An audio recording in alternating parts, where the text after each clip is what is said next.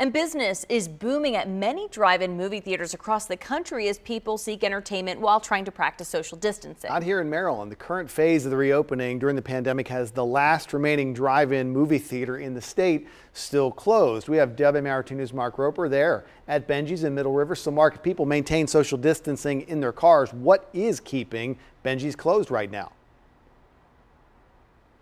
Good morning, Christian. Well, when you buy a ticket to enjoy a night out at Bengies, you're paying a tax, not just any tax, an amusement tax. And it's that distinction which is keeping the screens at Bengies dark for now.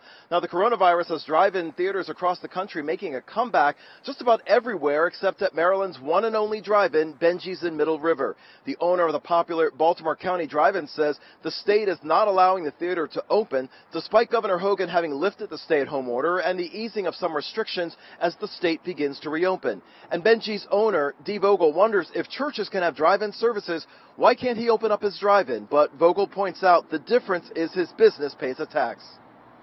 I pay a tax, an admissions and amusement tax, and therefore the state says you're an indoor theater.